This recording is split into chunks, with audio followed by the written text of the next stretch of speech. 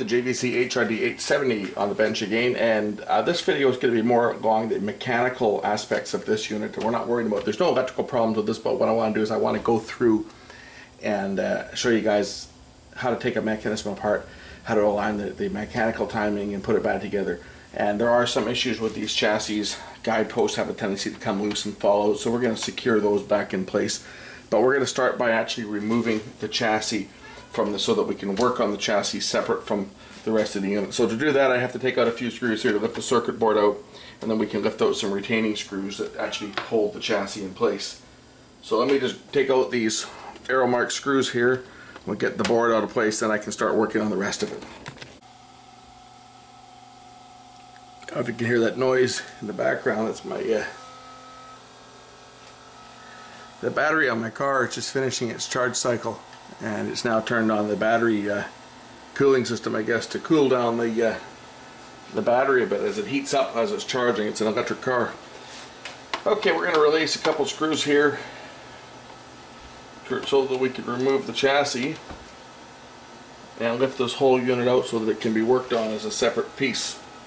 Now, in order to pull the chassis, in addition to removing the one screw at the back here, we also have to remove the 4 screws here that hold down the cassette assembly. The cassette assembly has to come out. So if you've got a tape jammed in one of these, you're going to have to get the tape out first. You can do that by, once your loading mechanism is back, you can actually turn the gear down here. Right?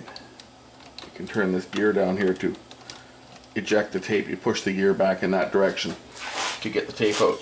We have to take out these 4 screws that hold the cassette basket in place, and then we can, because the reason we have to do that is because there's 2 more screws down in here that we have to remove in order to remove the chassis. And as you can see from such a dumb design, there's a bar, the control bar that operates the tape mechanism is right across in front of these 2 screws here. Now you can see the mechanism a little better though before I even pull the mechanism out. Now we can see the mechanism. I have to pull out these last 2 screws, and then the chassis will lift out, and we can actually disconnect the connectors on it and work on the chassis out of the rest of the machine. Just lift it up there. Just lift the entire chassis out just like that. We just have a couple connectors that we can undo. We can undo this green plug here for the loading motor, the head. We can unplug that. We can unplug this other connector for the drum, and these 3 connectors for the preamp, the erase head, and then to disconnect this other connector. So you lift up the tabs on the side here, and then that will unplug. Careful not to bend the wires. Now we have the mechanism separate. We can now tear this down. I can show you guys how this thing works, the complete operation of the mechanism. We'll just put the rest of the guts out of the way so that we can concentrate just on the mechanical assembly. First thing we'll look at is we'll look at the front loading mechanism here. The front loading mechanism on these units is pretty straightforward. It's just a mechanical arm that is connected, as my screws that were in the chassis drop through. It's just a mechanical arm. It's connected from one side to the other. There's a gear down here, and we've got 2 other gears. This one is driven by directly from, well, I'll show you. There's another gear this measures with on the side of the mechanism of the main cam. And basically, when it's instructed to load the tape and unload the tape, it engages through a little clutch assembly here and turns the mechanism, or turns this gear, which in turn loads the mechanism. There are a couple gears on this unit here that can break, so let's take a look at, we'll actually open this up and we'll take a look at this gear on the side here. I just want to get these screws out of the way before I lose them.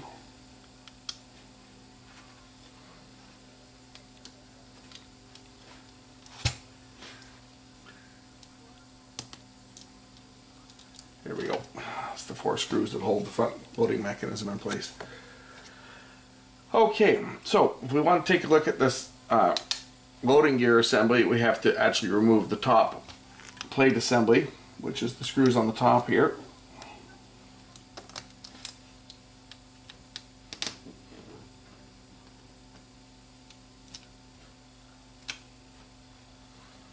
And there's one last screw over here on the side that holds everything together. Now we can lift off the top.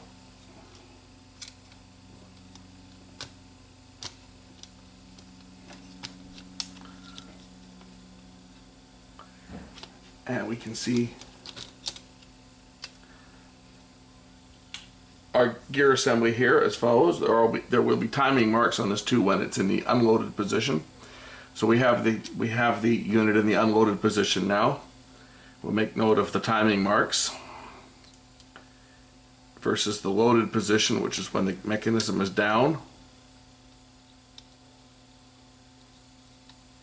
and fully loaded.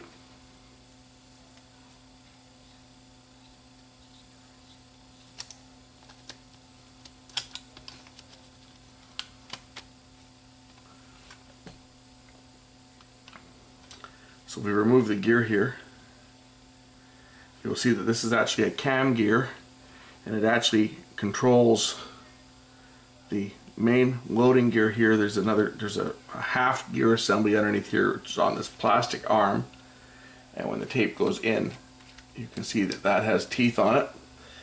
That's what loads the tape down, and when the tape is ejected, it's all the way back. That has to line up with these teeth on this gear. There's also another cam assembly here, a little lever that goes into this cam that rides around on the inside of this loading gear. So we have to make sure that we line that up. And there's a little hole right here that lines up there when it's in the unloaded position. That way it's in the correct position to line up with the gear, the main cam gear. This one's just an idler gear, this one here, an intermediate gear.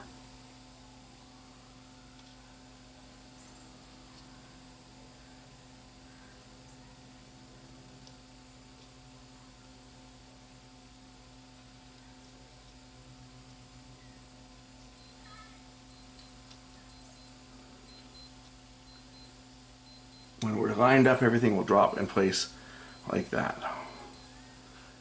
And we can see the last tooth. If we look down through here, we can see the last tooth of this loading cam gear is lining up with the main loading gear on the assembly, and we'll be able to run it through its motions. If you're out of alignment, it won't work.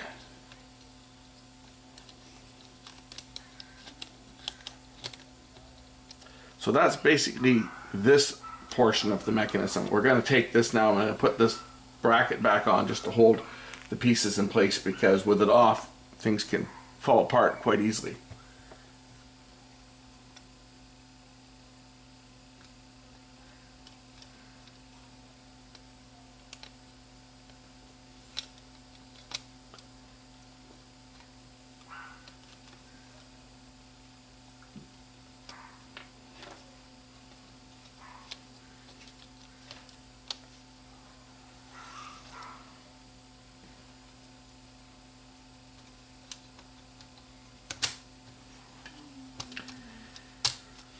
And it'll just drop in place just like that.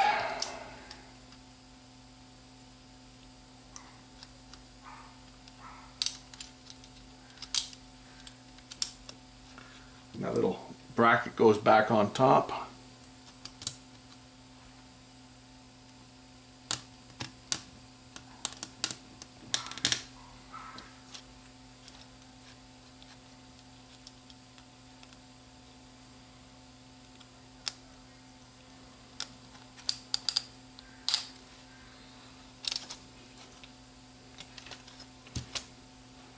Again, there's a little clip that goes on top here that just holds the mechanism in place. And it only goes in one way, so if you get it in the wrong slot, the screws won't line up over here. It has to go in the second slot over here, and then the screws will line up. The screw holes will line up. So now the mechanism is back together. As you can see, when I release the tape catches on either side here to unlock the tape, unlock the mechanism, it will load down nice and smooth. Have to unlock the tape mechanism there to do that. And on eject, it'll come back up nice and smooth as well. This little circuit board here has a couple switches on it.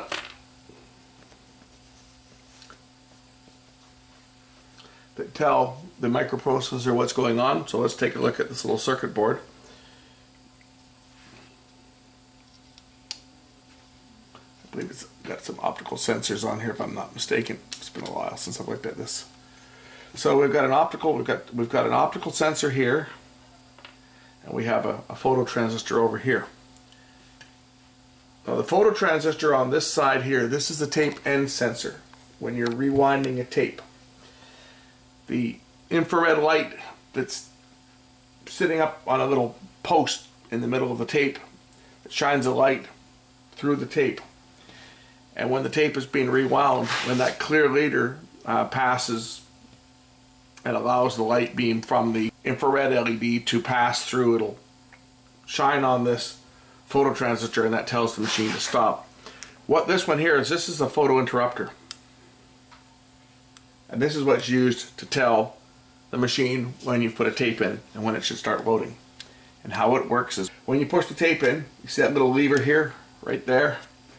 When the tape goes in, that little lever drops down like that, blocks the light shining between the photo transistor and the LED, which completes the circuit or signals the microprocessor that you've pushed a tape in, and that turns on the motor to load the tape. What can happen on these is these can fail. If either the photo transistor fails or the LED fails and stops putting out a signal, symptoms of this are the machine tries to load a tape by itself. You're sitting there and all of a sudden the machine turns on and like it's trying to load a tape, but there's no tape being pushed in.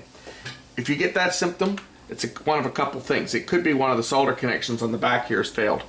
If you've got you put your scope to ground or your meter, you'll detect a voltage for the LED side, and the other side, if you there'll be no voltage on it, and if you were to block the light beam here, you would see a voltage come back, because when the light is shining from one side to the other, it's going to turn the transistor on and ground out the signal. So when the signal goes high, when you block the light, when the signal goes high, that's to tell the unit that there's a tape trying to be loaded. Anyway, I've seen solder connections go bad, not too often on here, but I've seen them go bad, and I've seen these photo transistors fail, and I've also seen these detectors fail as well. So just keep that in mind. If you've got a machine that is not working properly and it's trying to load a tape on its own and there's no tape going in, it could very well be that you've got a bad sensor here or a solder connection problem on that sensor. Enough about the front loading mechanism. Let's look at the rest of the mechanical system. So here's our basic deck. Everything's controlled from this one loading motor here, and as the loading motor rotates, you'll see that it turns this worm gear, turns this main cam gear, which engages and pulls the tape out using two guides. One pulls the tape out to the half loaded position here on one side of the audio control head. The other guide pulls the tape out and locks it in place on the other side of the pinch or the capstan shaft. And then as it continues to load, you'll see what happens. The pinch roller starts to drop into place at the same time as the take up and supply side. They call the P2 and the P3 guide. The reason they call it the P2 and the P3 is here's your P1 guide post. This is your back tension arm. This is your P2 guide post that threads the tape onto the entrance side of the tape drum. This is your P3 guide, which threads the tape up onto the exit side of the tape drum.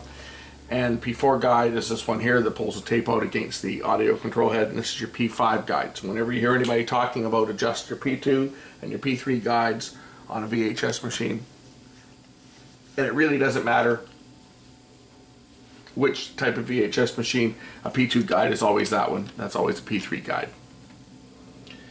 as the tape continues to load, you'll see here the pinch arm is now getting into position, and this cam gear is now going to push the pinch arm up against the tape, and that is entering the play mode now. And if the motor was turning, it would be taking up the tape, and if you went into reverse, it would go the other way. So a little pendulum gear here that spins back and forth. So now the tape is loaded. If the loading motor continues to load in the loading direction, it will actually release, I believe, the pressure from the pinch roller, which it does now, to go into search. Now it's back on. When I go through the motions here, now it's released. You can see this other little cam operation down here. You notice, and this is the the pressure release, this cam. So right now I can turn the pinch roller freely. This is for example, pause mode. So it releases the tension from the pinch roller, and then it will release this tension again. This is the release cam that pulls the pinch roller away. So you're in play or stop, or your play or record mode now, and you want to go into reverse search, for example. It first releases the tension, then it reverses the motor, and then it puts the tension back on, goes into reverse search, and then the loading motor reverses again. It releases the tension momentarily. The motor reverses speed, like the capstan motor goes back into forward mode, and then it once again applies the tension. The reason it does this, instead of just reversing the direction of the motor, is want to release the tension momentarily so that if there's any alignment problems, the tape can recenter. Otherwise, you could manifest it and munch the tape on the pinch roller. Anyway, that's fully loaded. Now to unload the tape, the loading motor turns this direction. This is a clockwise direction looking from the right side. So it's going to turn this way, clockwise. And the mechanism unloads. There we go. This unloads the pinch roller. Now the pinch roller is going to rise up here. It's hot today. I'm losing my train of thought. It's quite warm today here in the workshop. Tape guides retract. Pinch roller lifts out of position.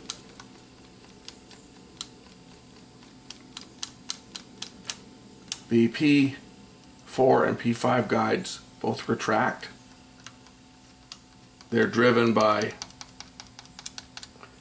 the P4 guide is driven by teeth on the side of the cam gear here, and the P5 guide is actually driven from the P4 guide.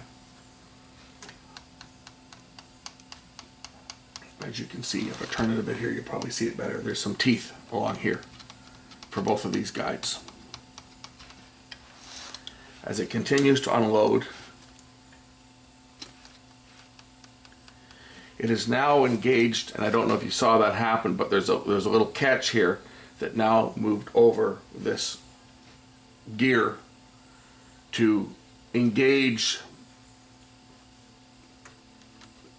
this clutch, which now transfers power over to the front loading mechanism to start turning the front loading gear. So if you've got a machine that appears to be unloaded and your tape won't come out, you can always turn this gear here to release the tape, because it may be that the mechanism hasn't completely unloaded, or this little catch is in that position and now it's going to freewheel. This happens automatically. If I go back and go through the mechanism, go through the motions again, you'll see when it does it. I'll load the tape up. I wasn't paying attention myself, but we'll watch this little white gear down here in this cam, this lever. So the tape's loaded, and now we want to hit the stop button. And as the tape is unloading, I'll turn it over here so you guys can see how this works. As the tape unloads,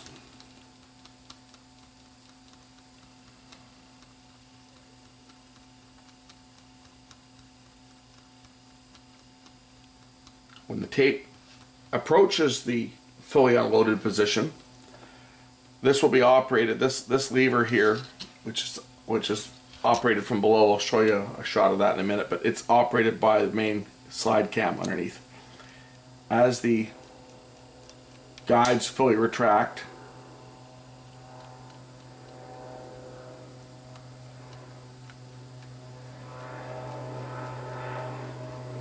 and the P4 and P5 guides start to retract back. Right now, at this point in time, you see this? Watch this gear, it's going to move. I'll turn this a little bit over so you can see it. So just as the P4 and the P5 guides start to retract, you can see this is moving back and it's going to lock in position. Now this little catch just locked. At this point in time, this gear here is transferring power over to this gear to start the rotation process of the main loading. So right now we're fully loaded like this. When this starts to rotate, this gear will actually start to rotate. It has quite a ways to go before it actually kicks the tape up. But as it continues to unload, now the tape is being ejected. And it will run until the photo detector on the front loading mechanism says, hey, stop. Of course, when we're timing one of these machines, we want to make sure that we run this back till the timing marks line up. And the timing marks are going to be little holes that are on the top of the machine here. And those little holes are right here. There's actually one over here. If I turn it back a bit, I'm past the stop point. We'll see when we're lined up. It might be tough to see. I'll see if I can get the camera zoomed in here a bit. When we're lined up, there's an alignment hole right here. And you can see through the chassis, you can see another metal hole in the chassis below there. You've also got another alignment hole here, right here, and that actually lines up with a hole below the chassis. And then you've got this other little alignment hole here, which is now pointing towards this strut. There's the tooth there. This is so that you know that these gears are lined up. When that one is lined up with its timing mark below the chassis, and when so I'm pointing at this one here. When that one's lined up with this timing hole below the chassis, and that one's lined up with this timing hole below the chassis, and that little hole there is lined up with this little tab right there, then you know that this portion of the mechanism is in sync. That's correct. That's the correct position for the top side gears on this. So this would be the position that I would put the mechanism in when I'm going to put the loading mechanism in place with the tape fully ejected. That is the correct position for that to work. Some common problems on the bottom of this chassis, what happens quite often on these, is this little nylon gear here on top of the capstan motor has a tendency to crack. And this happens on Mitsubishis too. It's a really common problem on Mitsubishis. The motor will spin, but the pulley is slipping. The pulley won't turn. Now that hasn't cracked on this one, but that is quite a common problem. Quite often when it cracks, this will actually, the little plastic or nylon gear will fall off. That can be reaffixed with epoxy. That's simple to fix that. These tooth belts should never ever fail. I've never seen one fail yet. What I want to do is I want to pull this little circuit board off on here so I can show you the underworkings of this unit here. I guess I'm going to have to unsolder the mode switch here, which is what we showed you on the previous video where I cleaned the mode switch. But to show you this, I'll have to unsolder a few things here to take the circuit board out. I don't know if I really need to do that or not though, because it's just, I guess to show you guys the proper alignment of this slide plate, I'm going to need to do that. So let me warm up my soldering iron and we'll just undo the mode switch and a couple of other things that have to come off in order to take this board off. So we'll just remove the solder from the switches here so that we can remove the circuit board.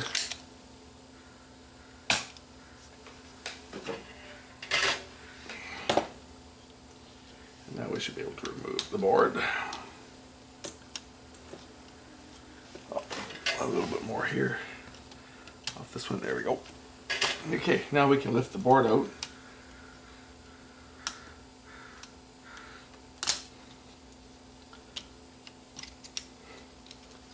Get that out of the way. Now pay attention on this board, there are more optical sensors on here.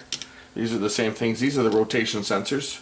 So if these sensors fail, the machine is going to go into an emergency shutdown, where it'll start to play for a few seconds and then stop. And the same thing is if the connections break on the bottom here, the unit will go into an emergency shutdown. These are static sensitive, so you want to be careful when you're handling them. Okay, now that we've got the board out of place, we can take off the belt. That lets us access the main cam gear, slide cam. There are alignment holes on here as well. When the unit is in the stop position, you will see there's an alignment hole. Don't want to break anything here, gotta be careful. That's a switch there, I don't want to break. There's an alignment hole right here, and it lines up with, you can see right through the chassis there, you can see the hole. So when it's in the fully stopped position, it is lining up here. This is the cam that actually operates this lever to engage the front loading mechanism. There's a little lever in here that when the tape is loaded, as it's retracting back, it's what activates the mechanism here. If I were to roll it forward here, as I'm doing now,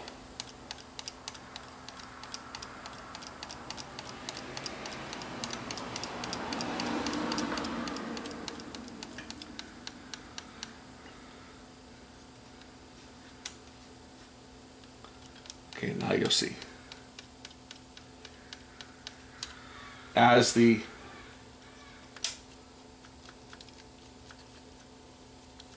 slide cam comes back, it's going to catch this. This is what pulls the clutch back here. This pulls this clutch back and engages the main gear for the front loading mechanism.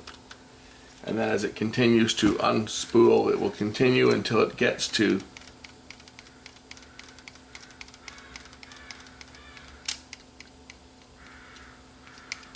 where is it here? It's that position right there. When the holes are lined up here, we'll find that the switch on the bottom here, their V grooves here are lined up. Well, what we will do is we will remove this cut washer off of this clutch assembly here to show you what goes on underneath this unit.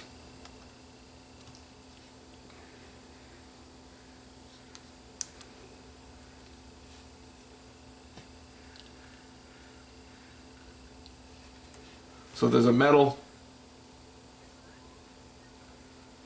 link here that fits down over top of this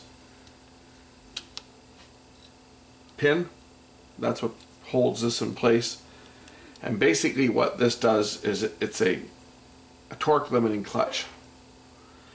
When it's down in the normal mode, it allows slippage using the spring and the felt pad on the top. This limits the amount of current or amount of torque that gets sent to the take up and supply spools.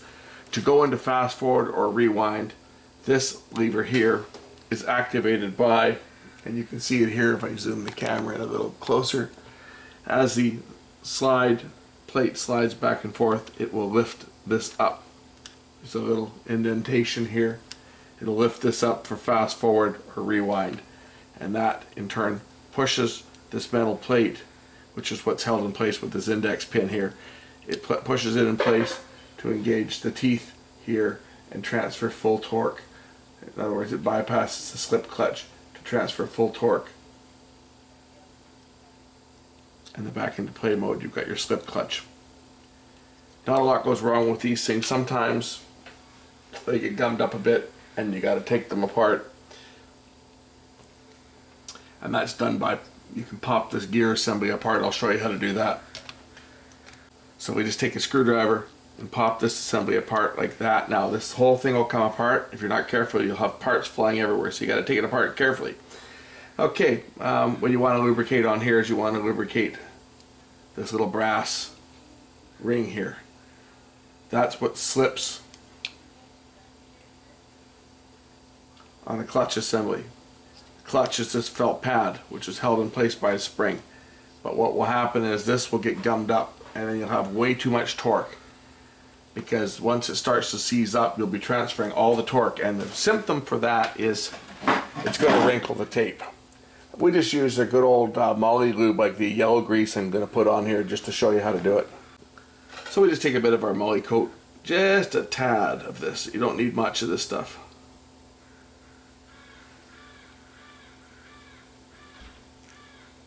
Just a dot of that stuff is all you need, because it will, as this rotates, it will lubricate. Okay, so now we take the clutch assembly and we put the clutch assembly back together into the main gear assembly like that. Now it can lubricate,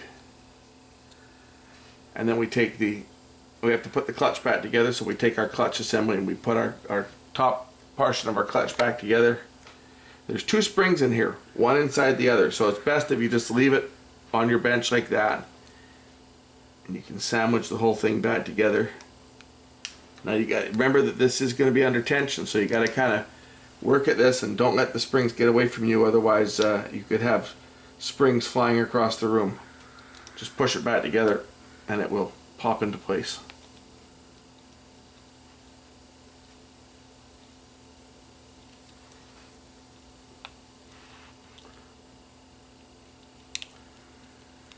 Just like that. Now your clutch is back together, and when it calls for the higher torque, you can lift that piece up like that on the secondary spring. That's why there's two springs. One spring is to apply the tension on the clutch sandwich assembly, and the other spring is to push the secondary clutch, the high torque portion, push it back out of the way. That's how you lubricate the clutch. Another piece that you might want to lubricate on here is this gear here. That can be lubricated as well. I'm not going to do it on this one, and this post here, you would just use a bit of oil. In fact, we'll use some good old electric motor oil. I've got some kicking around here. So let's just grab a can of that stuff. Just one drop. Too much oil is worse than not enough. One drop on there. One drop on there. That's plenty. Put our assembly back on, drop it in place like that, and then we can put our cut washer back on. So I guess I will show you guys what's going on underneath here, just to show you what goes on. We'll just remove these two cut washers and we'll show you underneath the slide cam.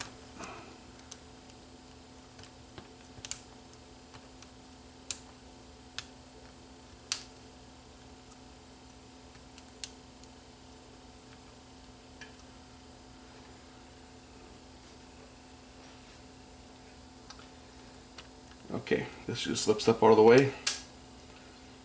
Of course we have little springs and stuff that are going to pop out when we do this, but we got to be kind of careful.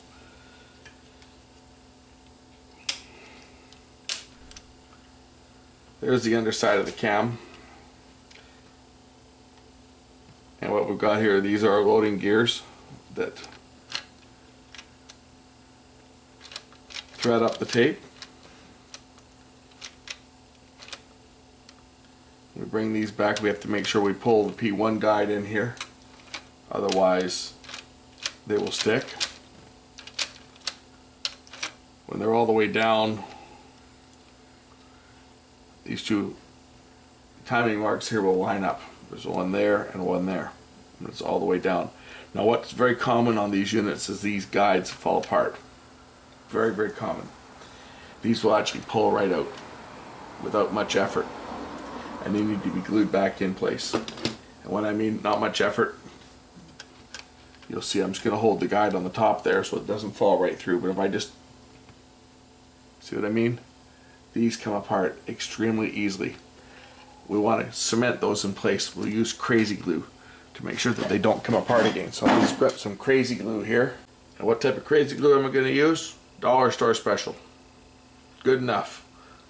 Stuff's like 3 of these for $1 at the dollar store, or you can go and buy the one in the little green tube that says crazy glue on it and pay a lot more than that. Hold the guide in place, remove the bottom of the guide, and put your little bit of crazy glue onto the thread, onto the little pin there, and while still holding it in your pliers, pull your guide back into place, and carefully, you don't have much time, you got one shot to do this basically, put it in place.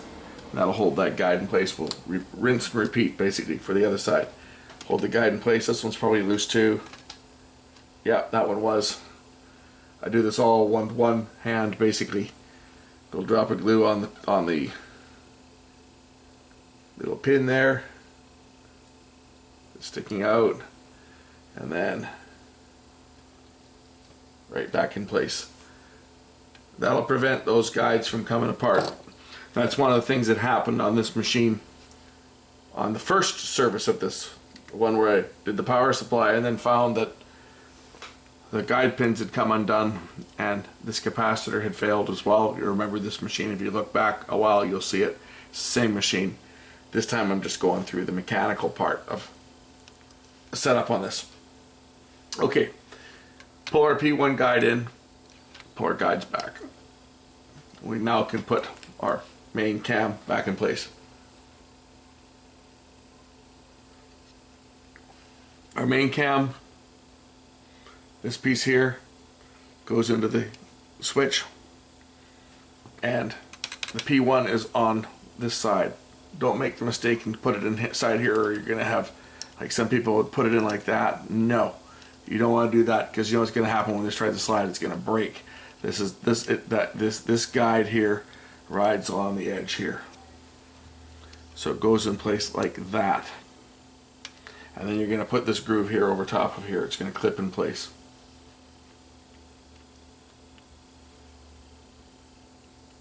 So in like that.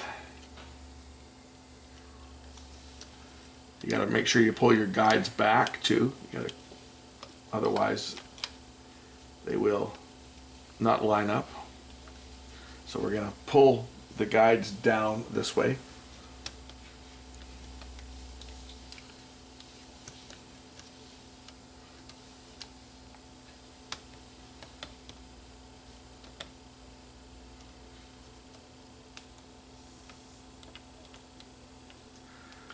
And we have to lift this piece up out of the way. It's got to go on top. This little black catch here has to go on top of this, so we have to kind of lift this up at the same time as we're putting the whole unit in place, because it's got to go on the top side. It sounds tough to do, but it's actually not that difficult to do. And then we got to pull that out like that, so that this is on this top side here. And that will drop in place, and then we just pull our guides back, and it should just drop right in place here, if I'm not mistaken. I gotta pull the spring up like that too.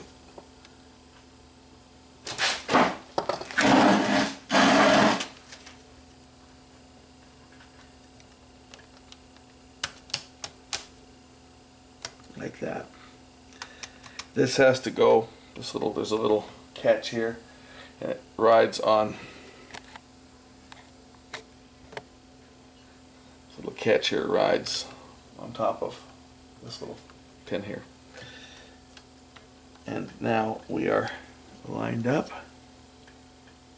We're not quite lined up yet. I got to go back one little bit like this. Like that.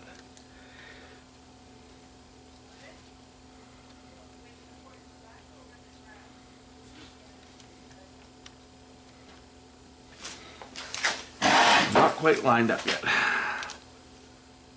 One more piece that's not quite in place over here. There, now it is. Now everything's dropped into place. I can now put my cut washer back on here.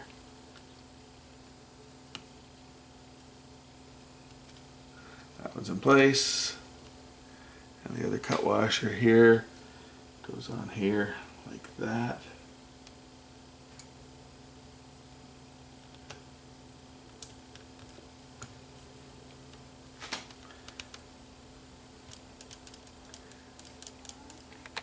And all these little levers are lined up. There's an alignment hole right here, which you can see through the chassis, so you know your timing is correct. The V groove here on the switch, you'll see the two little grooves here lined up here on the switch, so that shows that the mode switch is in the correct position, and this is able to lift this up and down. If you get this trapped on the bottom side, you won't be able to lift this up, but it won't go together if you do that anyway. So now we can put the clutch assembly back on. Make sure you get the little hole through here lined up with that alignment pin that holds it in position. Put on the cut washer.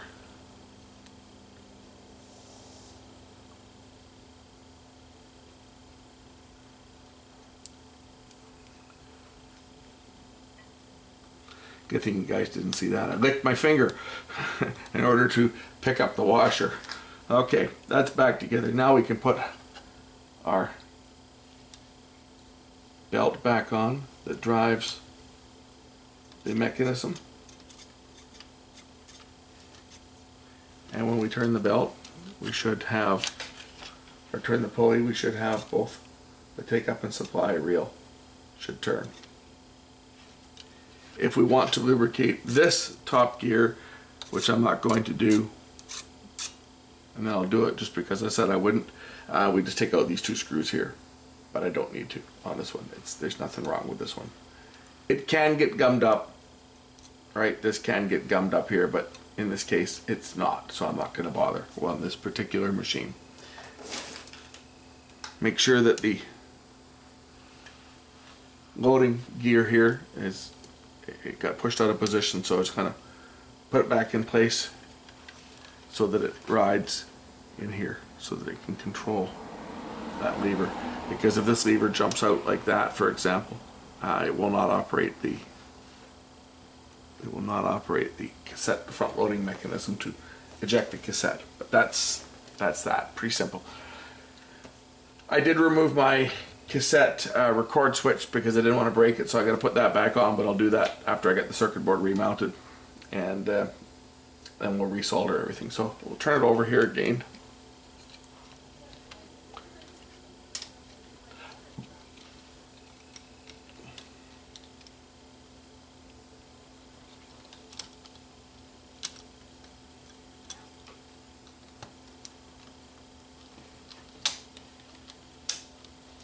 Mount our circuit board.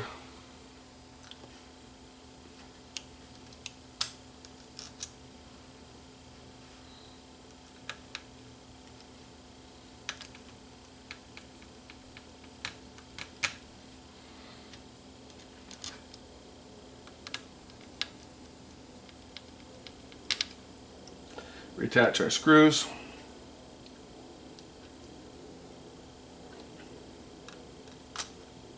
You guys just want to see this thing work, right? So do I.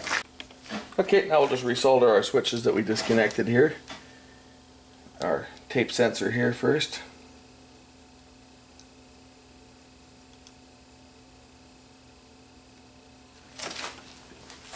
And then our mode encoder switch.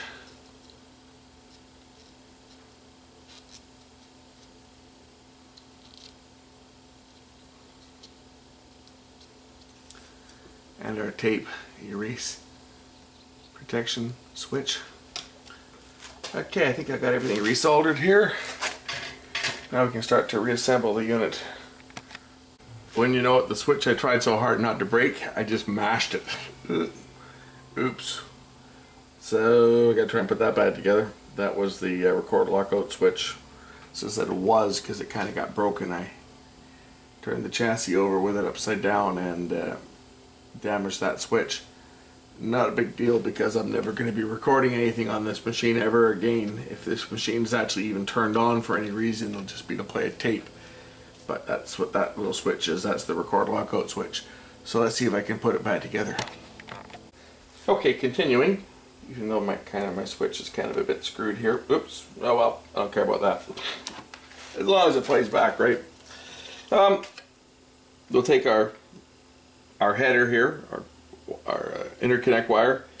The marker wire is the purple wire, which is number 1, which is on this end here. And we just take that and line up all the pins, all the wires, just pop them into the respective holes on the connector, and then push down the connector, and that'll lock it in place. And that's how that is done. Now we can take the mechanism, we can drop the mechanism back into the chassis.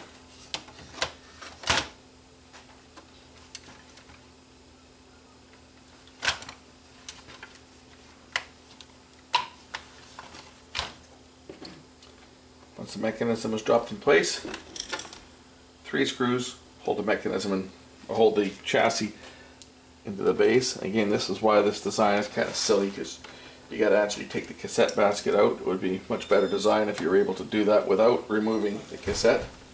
Now we can reconnect our other connectors for the loading motor, audio control head,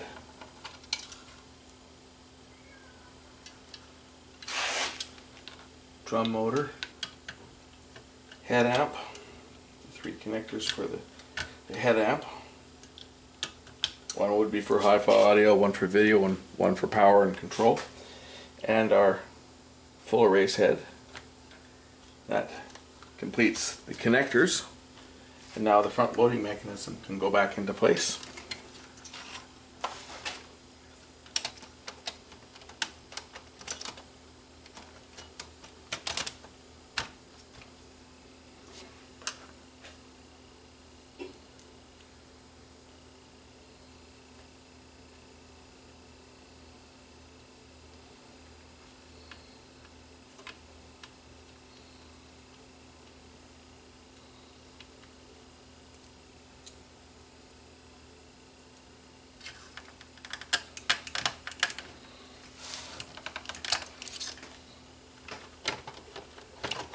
Drop the circuit board back in place.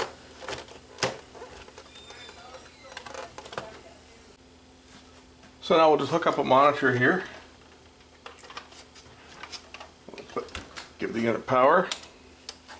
I haven't even attached the front, as you can see, the front cover to it yet, but we'll just see. I'm going to lift it up on one side just so that the pulley doesn't drag. And when I put the tape in, there we go. It loads. I'll press the play button, and it plays. There you go. So that's how you take apart one of these JVC mechanisms and put it back together. And everything here works. Just going to eject it here.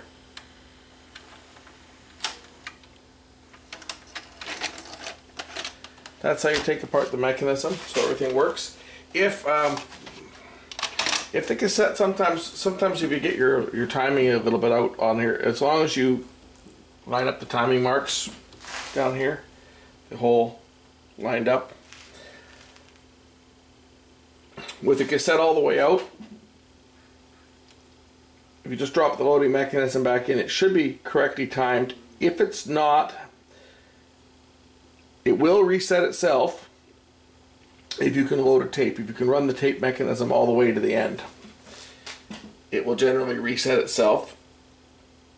Sometimes if the mechanism appears to be jammed you can loosen off this one screw here, this one screw down here, which holds the cassette mechanism in place, and then you can lift the corner up here enough to disengage the gear so that you can run the mechanism through its paces to reset the timing.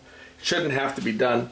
Didn't have to do it on this one, as long as you start with the mechanism with the cassette compartment fully ejected all the way to the end, and your timing marks correct here with the holes lined up with the hole in the chassis down there, then everything should go back together and work without having to play around with it much. Now we just have to put the front panel back on this unit.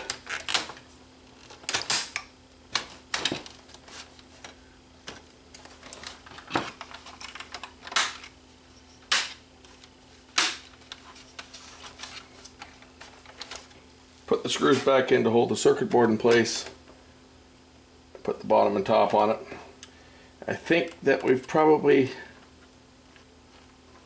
seen the last of this one for a while, unless I can think of something else that may need to be gone through on this machine. I've pretty much done everything that we need to show you on this particular chassis, but going forward I'll revisit some of the other ones that I may have looked at in the past, and I do have a couple of other units that I haven't shown you yet, which I'll be digging out when I get time to go through, and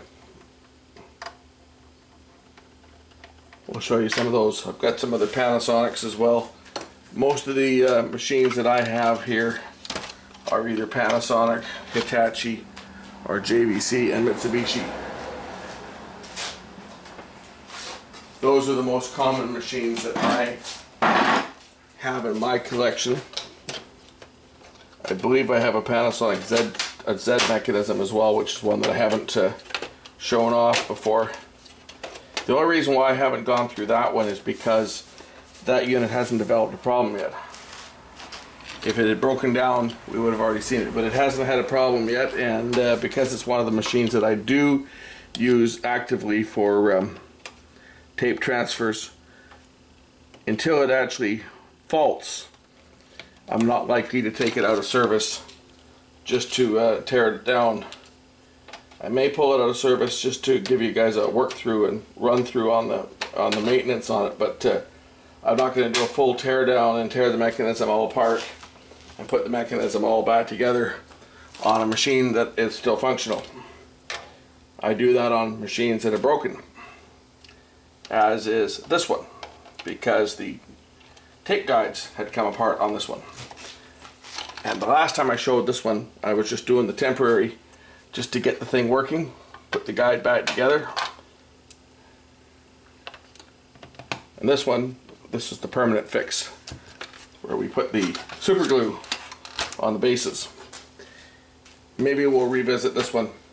Maybe we'll do one for tape path alignment on one of these. In fact, I'm going to do one on tape path alignment, but that'll be another video. We'll catch you in the next one.